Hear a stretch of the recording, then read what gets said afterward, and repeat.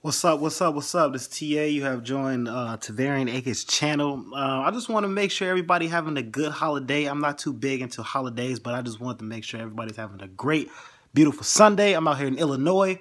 It was a great day for Illinois. Weather's warm. We had a little tropics going on today. I wore the sweatshirt. I had to be prepared. Our weather out here bipolar and everything like that. But yeah, man, I just hope everybody had an amazing day. I hope you found, a reason to be happy for your family. I hope you found a reason to, uplift yourself today. The first thing you can do to, just think about, that you had a good day is that you woke up this morning. You could have, a lot of people wake up dead, not to be real blunt. No, fuck that. To be real blunt, a lot of people wake up dead. A lot of people wake up with no shoes on. A lot of people wake up not knowing where any of their meals are going to come from for the whole month. I'm fortunate I have a job. And I do entrepreneur stuff on the side, so I know where, my meal's going to come. I know that I'll be able to provide for my son because I'm a hustler. But not everybody has that hustle mentality in them. And what I do with these videos is actually help people build that hustle mentality and know that they can still do something with their lives, know that they still can create a way for their families, know that they still can create a way to be successful, know that they can still create a way to have a good day. Just know that they can still create a way to change their life around. If you're having a bad life, you're not having the right life, and you having the wrong life, flip it around. Maybe that causes cutting some of the people out. Family too, because family can be toxic too. So if you got to cut off some family members in order to have a great life and to build your life in a different way, the way you want it to go, because only you can determine what your destiny is at the end of the day.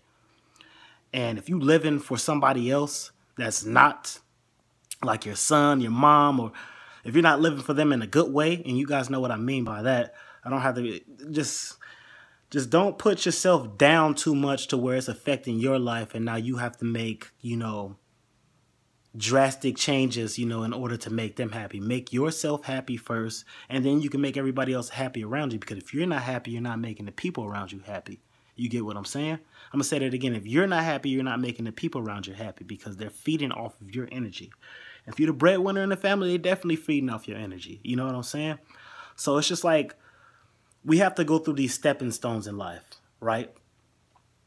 Some of these stepping stones might just be easy to go over, just like a small hurdle. But then you might cross that hurdle. There might be a brick in front of you. You have to figure out a way how to move that brick in enough time before you trip. Now, I'm using that analogy because stuff gets thrown in your face automatically. Let me give you an example in my life. Let's see. I was 18, 19 years old, going into college. I'm an athlete. I play football to this day. I'm a football-headed heart. God had another plan for me. I became a father, or I found out I was going to be becoming a father the year 2014. Now, that did not change anything in my life. I just had to move a different way and find a way to remove that brick. So what I did is I sacrificed time with friends, families, and going out to events. So, as a second-year college student, I came back, newborn baby, 4 months old. So I did football. I worked part-time. I was a full-time student, and I frequently see my son every single weekend. Now, a lot of you might be doing some stuff similar to that, but it's just like I've been doing a lot more things than going to work 30 hours, 25 hours a week, while, playing football, while trying to study, while trying to raise a kid. And I got through those obstacles, still getting through those obstacles today. You just have to find things to help replace those things and do it in another way. I don't know if I said that right, but it'll sound great at the end of the day. But we have to find ways to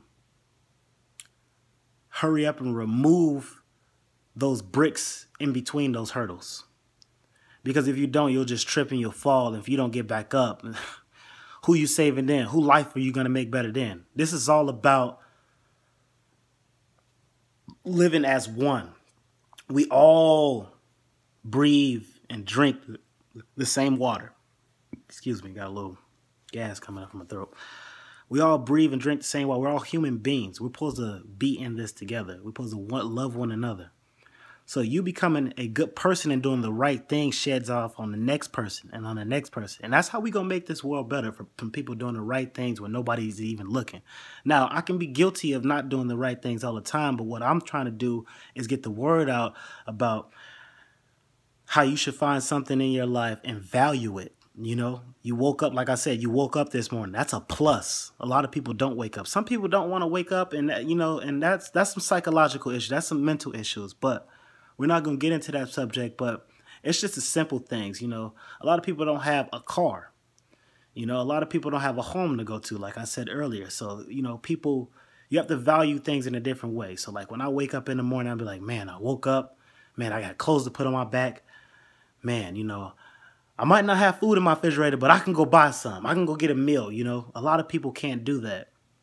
And share. Share how you, and the most thing you do, don't belittle people. Teach people what they don't know. I hate when somebody, you know, oh, it's supposed to be done like this. Why you ain't know that? Bro, don't do that. Just teach me the way to do it, and that way you don't have to tell me that, you know, how to tell me how to do it next time because I already know because you taught me. Do not belittle me. Educate. Let's educate everybody around us. Don't matter what race you're in, white, black, none of that. I say white, black because that's the biggest academic in America. I'm going to be blunt about it. I ain't going to hold no back. That's like the biggest academic being white or black, you know. But here's the thing I know. Everybody's human. There's one race on the planet, and that's the human race. So remember that, people.